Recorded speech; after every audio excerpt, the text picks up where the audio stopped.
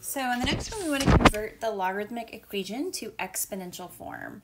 And so if you remember, exponential form is log base b of x equal y. Goes back and forth with y. The base is b.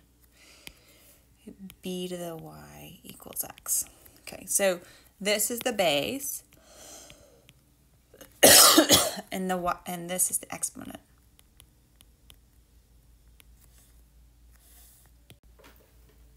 And so if we want to convert these to exponential, what I would have is my base is 9 to the power 2 is equal to 81. So that's part A. And then part B, the base is A, so A to the C equals M. All right, convert the following exponential equations to logarithmic form.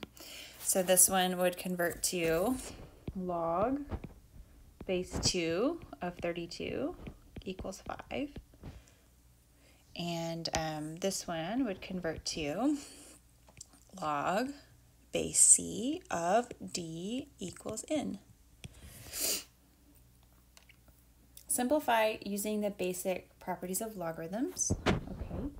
And so for this one, the natural log and the e undo each other. So this is just equal to y plus 4.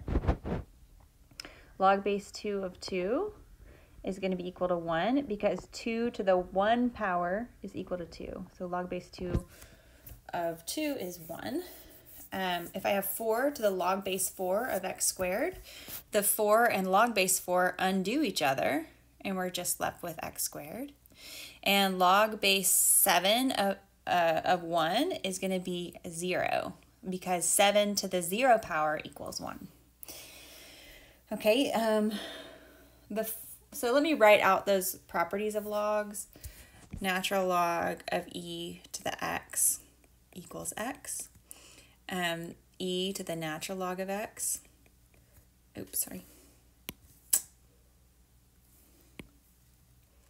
Equals x. And we have log base a of a equals 1. And a to the log base a of x equals x. And log base a of a to the x equals x. So these are all properties of logarithms. And natural log of 1 equals 0. So these are all properties. Okay, so the formula represents the pH of a liquid as a function of its concentration of hydrogen ions. Find the pH of the following. So I want to find the pH of bleach with H plus equal to that. And so what I want to do is I want to say that the pH is equal to the negative log of this number, 2 times 10 to the negative 13. And so I can plug that into my calculator, or I could just use properties of log to find this. So it's going to be negative log of 2 minus log base 10, it's base 10 of 10 to the negative 13. So this is just going to be negative 13, but so we'll have negative log 2 plus 13. And so I can put that in my calculator, and I got 12.698. Okay, and then this one I can say that the pH is equal to negative log of 4.1 times 10 to the negative 10. So this simplifies to negative log of 4.1 minus log of 10 to the negative 10, which is just going to be negative log of 4.1 plus 10, which is 9.4 if we round. Okay, and then write the logarithmic expression as sums and differences of logarithms and simplify. Okay. Okay, so for this one, we can start by breaking it up into parts. So we can have the natural log of p times q to the 1/4 minus the natural log of x cubed times m. And that equals 1/4 times the natural log of pq minus 3 times the natural log of x minus the natural log of m. Then write the logarithmic expression that is a single logarithm and simplify. So anything that, so first I'm going to bring up the powers. So these are all the powers. And then the next thing I'm going to do is I'll write it as a fraction. So I basically have log of x to the 6th minus log of y to the 1/3 minus log of z to the 2/3, which is equal to, so this one is going to go in the denominator and this one's going to go in the denominator because they're negative. So I get log of x to the 6th on top over y to the 1/3 times z to the 2/3. Okay, solve the following exponential equations. Give an exact answer and an approximation. So for this one, I'm going to start by isolating the 8 to the 4x minus 1 by subtracting 22 from both sides. So when I do 163 minus 22, 163 minus 22, I get 141. So 8 to the 4x minus 1 equals 141. And so then I can take a log base 8 of both sides, or I could just take let's go ahead and just take a natural log of both sides, I guess. So if I take a natural log of both sides, I get 4x minus 1 natural log of 8 equals the natural log of 141 once you take that power down front. So then I can divide. I get 4x minus 1 equals natural log of 141 divided by natural log of 8. And then I can add 1 and divide by 4. So let's bring this up here. 4x equals natural log of 141 divided by natural log of 8 minus 1, or plus 1, sorry, add 1 to both sides, and then divide all that by 4. So I'll just say 1/4 times all that. Natural log of 141 over natural log of 8 plus 1. And so for my approximation, I get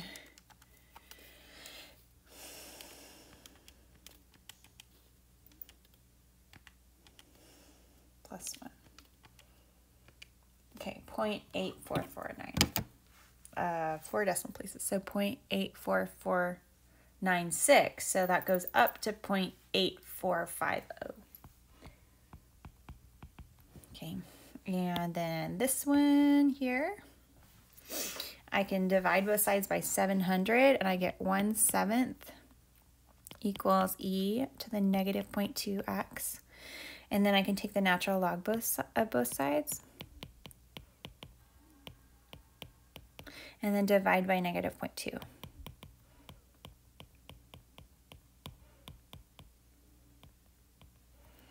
So I get, for an approximation,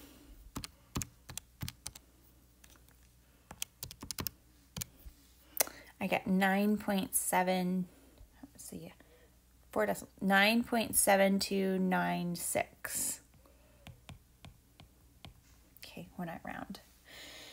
All right, for the next one, guess I'll delete or erase this and do the next one. Okay, so for part C, I'll do it in yellow. I can take the natural log of both sides, and I get x plus 5 times the natural log of 9 equals the natural log of 142. Then I can divide by natural log 9. I get x plus 5 equals the natural log of 142 divided by the natural log of 9. And then I can subtract 5 from both sides. And I get a value for x. And then for approximation, I can say natural log of 142 divided by natural log of 9 minus 5 gives me negative 2.745. Negative 2.7445. Okay, and then the last one on this page is this part D. Oh, so I'll erase this and do part D here. And so I can just go ahead and take the natural log of both sides. And so I get 3x minus 1 natural log of 16 equals x plus 2 times the natural log of 64. Okay, so in order to solve for x here, I'm going to have to distribute this natural log of 16 and distribute this natural log of 64. And then we'll get the things with x in them on the same side. So I get 3x natural log 16 minus natural log of 16 equals x natural log of 64 plus 2 natural log of 64. Okay, and then I noticed that this term and that term have an x in them, so I'm going to get them on the same side. And so I get 3x natural log 16 minus x natural log of 64 equals natural log of 16 plus 2 natural log of 64. Okay, and then I want to pull an x out of this side. So I noticed that that has an x and that has an x, so I'll pull it out. So I get x times 3 natural log of 16 minus natural log of 64 equals natural log of 16 plus 2 natural log of 64. And then I can divide by that. So I get x equals natural log of 16 plus 2 natural log of 64 divided by 3 natural log 16 minus natural log 64. And I approximate that, and we get, what do we get? Let's see what we get.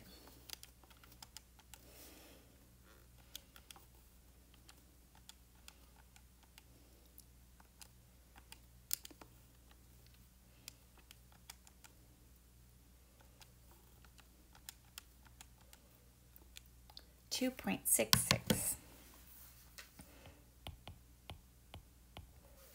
Okay, so that's that one. Let's look at the next page. Okay, solve the following logarithmic equations. And so I can just, on these I see log of something is equal to log of something else, so we can just really set these inside things equal to one another. So I get x squared plus 7x equals 18. So I can subtract the 18 over. And then I can factor. So, equals 0, not 18. Oh, sorry, equals 0. So I get x equal -9 and x equal 2. And so what I need to do is plug both of those values in just to make sure I don't have any extraneous solutions. So if I plug -9 into this, I have 9 squared plus 7 times -9, and that gives me a positive 18, so that's good. And then if I do 2 squared plus 7 times 2, that's also positive. So what I'm looking for is if it happened that the inside part was negative, that would be an extraneous solution, but that doesn't happen here. Okay, and in part B, I want to solve that one. And so I can, let's see, I can add log base 4 of x minus 6 over to the other side. And so I'll get log base 4 of x plus log base 4 of x minus 6 equals 2. So I can combine these into a single log, x squared minus 6x, multiply those two together, equals 2. And then I can write it in exponential form. So 4 to the second. So x squared minus 6x equals 4 to the second. 2 to the fourth, excuse me. wrong way around. 4 to the second. So sorry, the base is 4 and the power is 2. So 4 to the second power. So that's 16. So x squared minus 6x minus 16 equals 0. Okay. And so 16 is 8 times 2, so I can do x minus 8x plus 2. So x equals 8 and negative 2. Let's make sure that's not extraneous. So I can see if I plug negative 2 into this one, I'll have log of a negative. So that actually throws out that one because I can't have log of a negative number. So for these logarithmic ones, just as soon as you find the answer, you just go back and make sure that they'll work with the original equation. So for this one, the only answer is x equal 8. So that x equal negative 2 is an extraneous solution. Okay, so on January 1st, 2000, the population of Texas was 21 million. On January 1st, 2010, the population was that. Write a function of the form p naught e to the kt, t years after January 1st. Okay, so my p naught, I know, is 21 million. So I have 21 million e to the kt. So I don't know what k is, but I know that when t is 10 years, that the population is equal to 25.2. So I can go ahead and plug in all those variables and I can solve for that k, which is what I don't know. So I can start by dividing both sides by 21. So that gives me 1.2 equals e to the 10k. Then I can take the natural log of both sides and divide by 10. Oh, divide by 10, excuse me. So I'll have natural log 1.2 divided by 10. And I want to find that to 5 decimal places. So natural log of 1.2 divided by 10 is 0.018232. So 0.01823 is my k. Use the function from part A to predict the population on January 1st, 2020, round to 1 decimal place.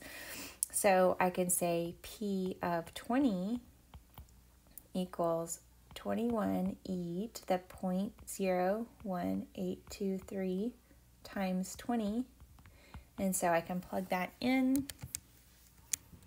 E to the 0.01823 times 20 gives me 30,000,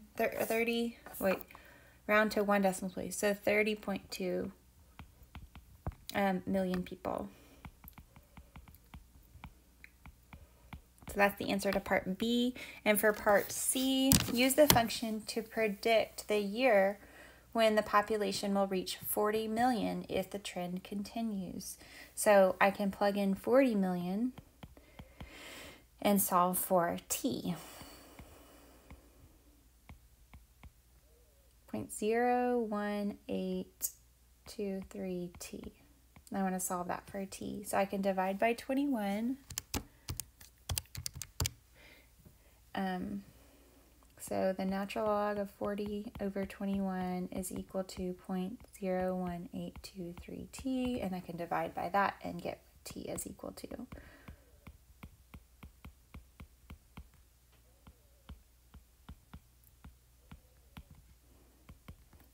So I get natural log of 40 over 21.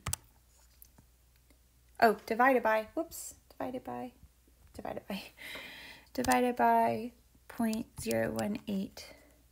Oh, is it 33?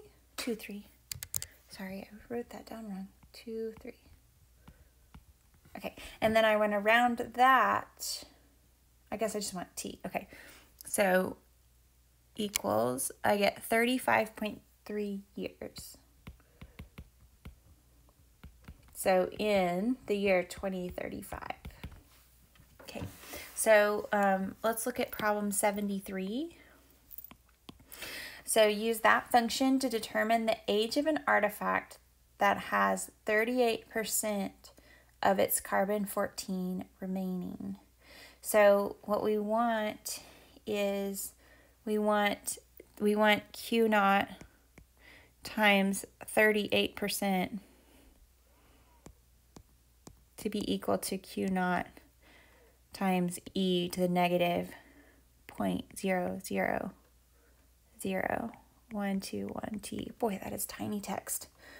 Oh, I gotta get my glasses out. Okay, so yeah, so we can divide both sides by Q naught. The Q naughts go away, and we're left with, we can take the natural log of 0.38 equals negative 0.000121 t, and I can divide that over. I get t is equal to natural log of 0.38 divided by negative 0.000121, which is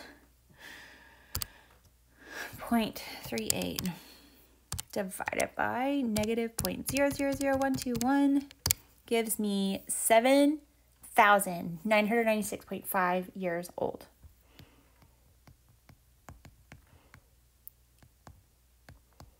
Okay, so that was 73. Okay, let's look at 74. So on 74, it says the number of computers infected by a virus can be approximated by that. Determine the number of computers initially infected. So that would be at time 0. So I just want to look at, for this one, 74, I want to look at n of 0, which is 2.4 over 1 plus 15 e to the 0.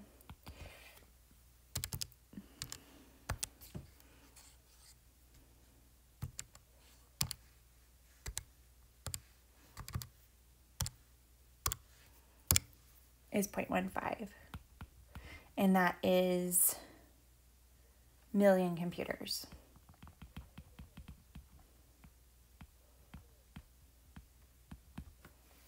Okay.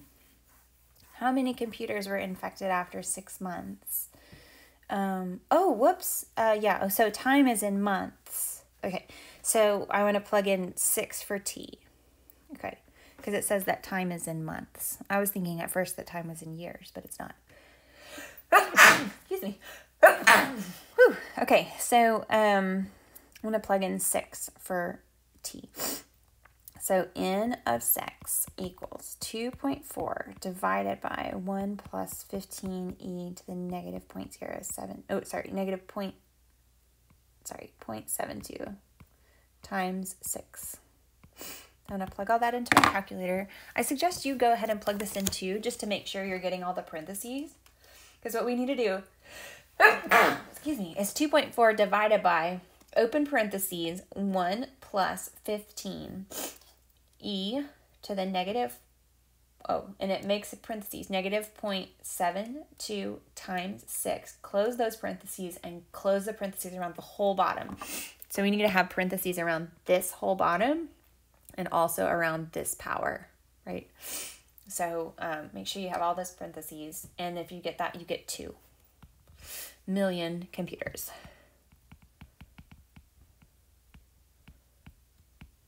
Well, it's like 2.000836, whatever. So if I run round to the nearest 100,000,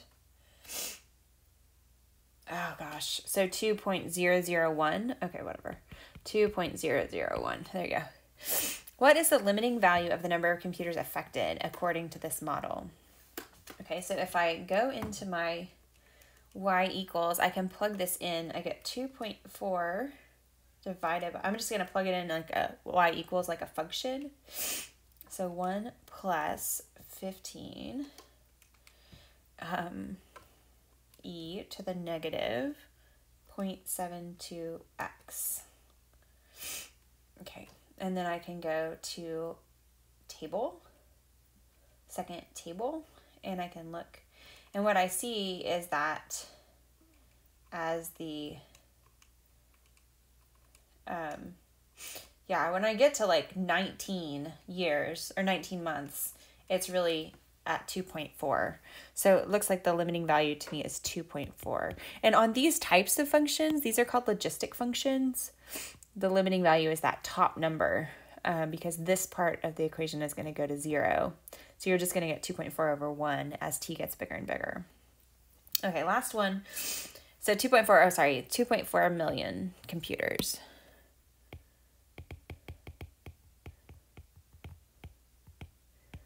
Okay, the amount of sunlight in Langley's, oh, never heard of that before, is measured for 6 different depths in Lake Lyndon B. Johnson in Texas. So the amount of sunlight in Langley's, oh, well, that's cool.